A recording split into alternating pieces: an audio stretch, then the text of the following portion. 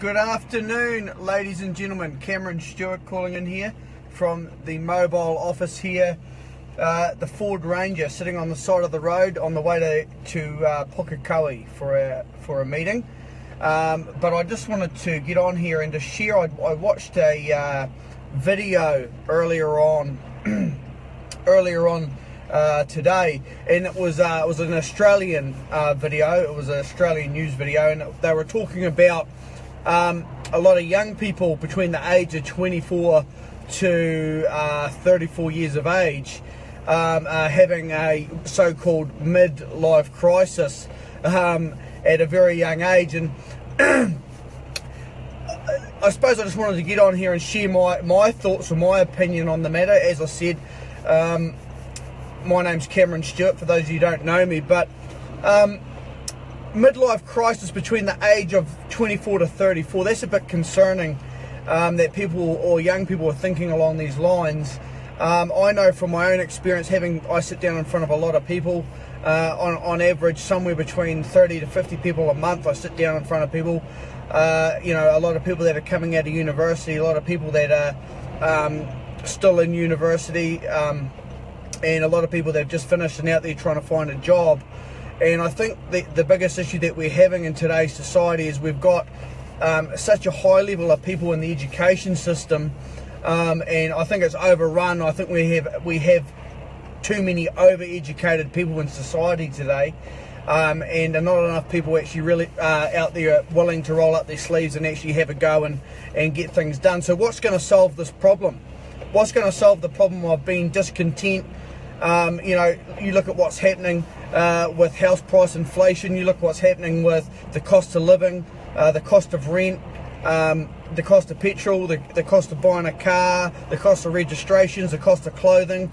All of this stuff is just draining our wallets or draining our income, and it's not, and especially I feel sorry for the people the young age group from 18 through to say 35, that have gone through and been promised the world by getting an education at university, and they're coming out and they can't get a job. They can't actually generate an income that's actually enough to supply the needs for themselves and their family. And that's really, really concerning, that at this time, at this stage in life, that people are discontent. When you're in your mid-20s, from 18 to 35, you should be excited about life. You should be really focused on where you're going. You should be happy, you should be content. But we don't have that in today's world. We have a lot of people that are down and out in life, a lot of anxiousness, a lot of depression, a lot of drug and alcohol abuse and all this other stuff. And the reason for that is people don't have any direction, and they don't think they can actually achieve their goals and dreams.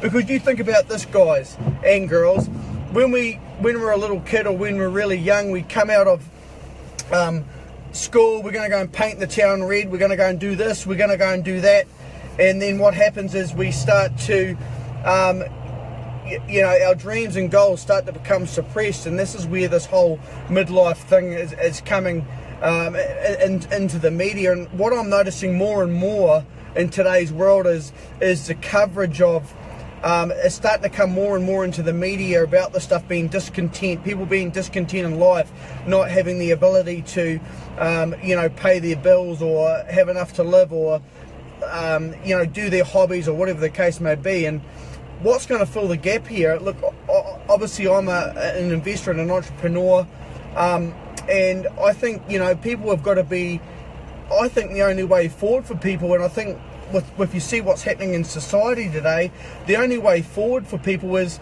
it used to be like an option that you could go and start a business part-time alongside your work, or it used to be, and it still is that today, it's an option. But I think in society it's going to get to a point one of these days where you are going to have to, not by choice, because of necessity, have another business outside of your job, or do something else outside of your job to generate another income. And I think over the years, a lot of people have flagged that off because we've been able to manage and get by. But in today's world, it's a necessity to have other income streams outside of a primary job or whatever the case may be, because it's just not cutting it anymore. In Auckland, if you had a joint income, let's say, you know, you got two people, a couple, $70,000 each per annum. You know, you take off, say, $30,000 for tax. You take off, say, $20,000 to $25,000 for rent or a mortgage. You take off, say, $15,000 to $20,000 off for vehicles or running costs. You've got phones, you've got insurance, you've got rates, you've got clothing, you've got hobbies, you've got all this stuff. And most people in that level of income, joint income, would only have, you know, a surplus of around $200 a week. Now that's extremely disturbing, considering that $140,000, by the way, that's a gross income. So by the time you take your tax off, it's only around $110,000 a year. So it's not a huge amount of money. It's around $55,000 net. And by the time you take all of those expenses off, there's not much left over in the tank. So what's going to fill the gap? I believe there is many options for the people that watch my videos and watch the stuff. There's so many things that you can do to get yourself out of that rut, but most people are caught in the masses. They're caught up in what society tells them is right or wrong. We're overeducated, I believe. This is my opinion. We're overeducated and we don't have enough doers out there actually doing whatever it takes to get a result in life. And, you know, all I can say is watching that video today really just imprints in what I've been doing for the last 6 years or the last 10 years in business, investing, all this other stuff, is you need to do something alongside what you're doing right now. Otherwise, you're going to get left behind. One day, when in my age bracket, sort of 33 and below, I don't think there'll be a pension when we retire. So you need to invest your money correctly. You need to, that's not just KiwiSaver. KiwiSaver gets chewed up in fees. The amount of fees that you're paying in KiwiSaver is phenomenal. So check all of that stuff out. Start to plan your future, because without knowing what it is that you've got to have some clarity around what you're doing, guys. If you don't have any clarity, you just go round and round in circles, round and round in circles on a treadmill, getting nowhere. And that's where most people are today. And look, I'm not a guru by any stretch of the imagination, but I do these videos because I just believe that there's so many people out there lost with no direction, and just the old school way of going to school, getting a good education, going getting a job, working real hard for 45 or 50 years just doesn't cut it anymore. You're going to get to retirement and you're going to have no money in the bank. You'll have a little bit of money there, but you'll deplete it in the probably the first 10, 20 years in retirement. You know, there's a book out now called The 100-Year Life. And that's a scary thought, isn't it? But saying, with you look at all the technology and all the stuff that's happened with health over the years, people are going to be living more and more to that sort of level of age, of that 100 years of age.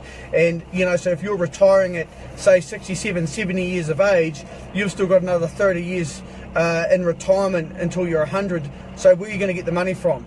We need to plan for this, ladies and gentlemen. We need to plan for it. It's starting to get put in the media now already. It's starting to become more, society's starting to become more and more aware of it. So what's going to change?